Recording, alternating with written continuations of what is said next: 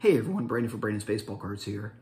I wanted to respond to a video that was recently uploaded by the YouTuber Sports Card Investigator, his channel. And he put out a video that has stirred up some controversy, and it's basically, I think the title is Why the National is Not Worth Attending, or something along those lines. He's basically making the case for why he doesn't think the National, why we should go to the National. And I as someone who goes to the National and loves the National, I wanted to respond to this. But the basic premise, I actually have some notes today because I wanted to make sure I, said my argument was on point here.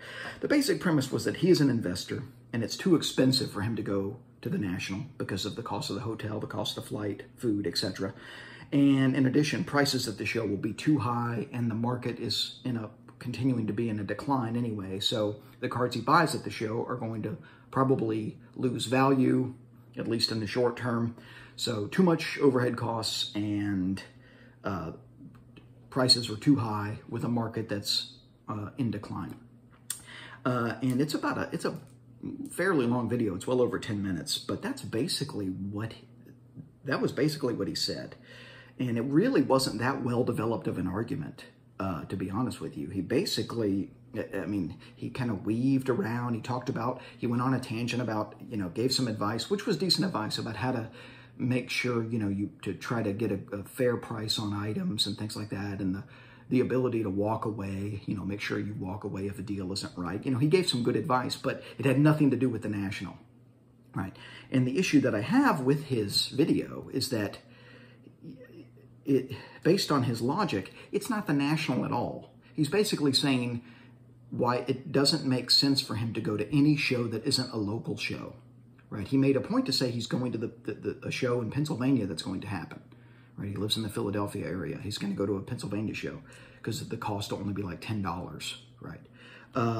But there's no difference in him. His argument basically is he's not going to Chicago because of the cost, but by the same logic, he shouldn't go to a show in DFW. He shouldn't go to a show in California. He shouldn't go to a show in New York.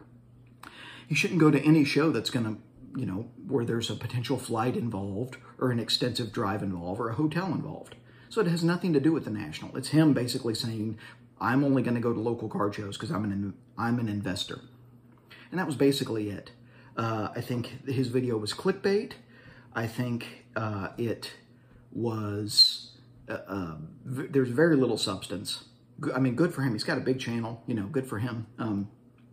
But very little substance and just clickbait. He didn't say anything about why we as collectors shouldn't go to the show. In fact, he makes a point to say it, if you're going and you have a great time, good for you. And we will have a great time because it's so much more than money, right?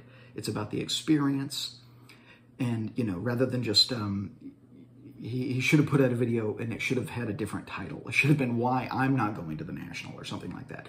But the title was just clickbait. He's trying to get views.